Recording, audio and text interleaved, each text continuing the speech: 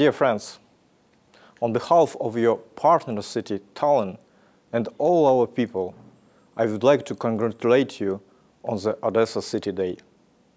The people of Odessa can really be proud of having preserved through all times and hardships such a magnificent city, with all its unique European cultural heritage. I know that Odessans have always had a wonderful way of celebrating Odessa's birthday, with dignity, honoring the historical traditions, but also as a joyful party, where all citizens of Odessa come together, feel united and proud of their city. Representatives of Tallinn, among other friends and partners of Odessa, have joined you many times in these festivities.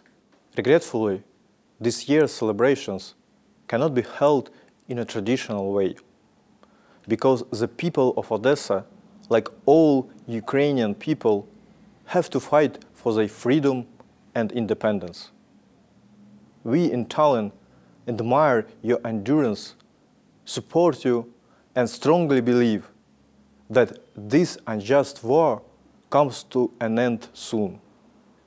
And even if we cannot celebrate together, please know that you are in our thoughts and our hearts. Stay strong.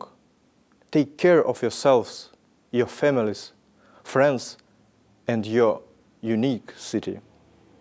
Long live Odessa!